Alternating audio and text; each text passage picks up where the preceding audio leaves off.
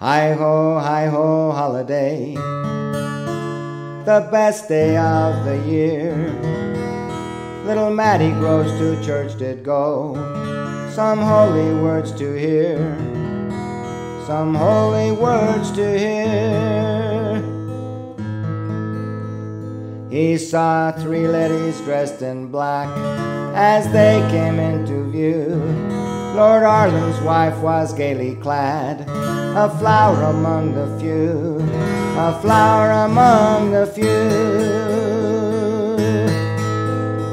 She tripped up to little Mattie Groves, her eyes so low cast down, saying, "Stay, oh stay, come with me, pray, as you pass through the town, as you pass through the town." I cannot go, I dare not go, I fear 'twould cost my life, for I see by the little ring you wear, you are Lord Arlen's wife, you're the great Lord Arlen's wife.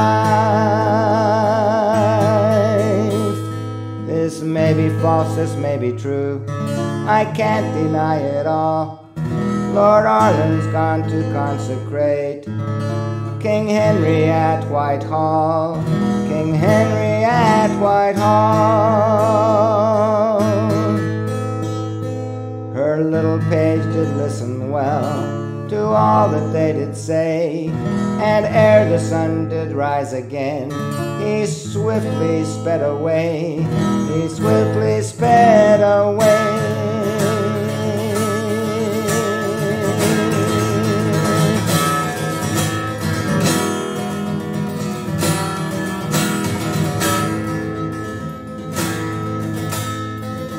And he did run the King's Highway, he swam the raging tide, he ne'er did stop until he came to the great Lord Arlen's side, to the great Lord Arlen's side. How now, my bully boy, what news brings you to me? My castle burnt, my tenants robbed, my lady with baby, my lady with baby. No harm has come your house and lands, his little page did say, but Mattie Groves is bedded up with your fair lady gay, with your fair lady gay.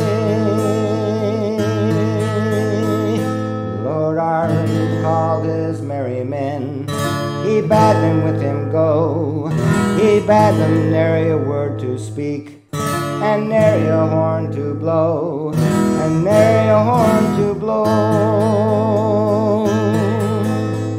But among Lord Arlen's merry men was one who wished no ill, and the bravest lad of all the crew blew his horn so loud and shrill, blew his horn so loud and shrill.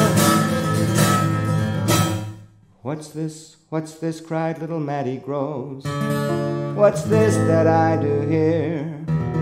It must be Lord Arlen's merry men, the ones that I do fear, the ones that I do fear. Lie down, little Mattie Groves, and keep my back from cold. It's only Lord Arlen's merry men, a-callin' the sheep to fold, a-callin' the sheep to fold. Little Mattie Groves, he did lie down, he took a little nap asleep, and when he woke, Lord Arlen was a-standing at his feet, a-standing at his feet.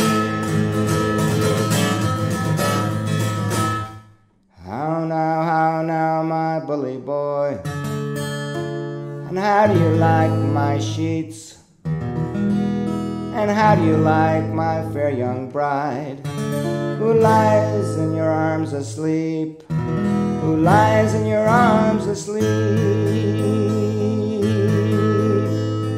Oh, it's very well, I like your bed, and it's fine, I like your sheets, but it's best I like your fair young bride, who lies in my arms asleep, who lies in my arms asleep. Rise up, little Mattie Groves, as fast as e'er you can. In England it shall ne'er be said, I slew a sleeping man, I slew a sleeping man. Now the first strike little Mattie struck, he hurt Lord Arlen sore, but the next strike Lord Arlen struck, little Mattie struck no more, little Mattie struck no more. How now, my fair young bride, draw on your pretty clothes. Now tell me, do you like me best, or like your Mattie Groves, or the dying Mattie Groves? She picked up Mattie's dying head, she kissed from cheek to chin, said it's Mattie Groves I'd rather have than Lord Arlen and all his kin, Lord Arlen and all his kin. Woe is me, why stayed ye not your hand? For you have killed the fairest lad in all of England, in all of England.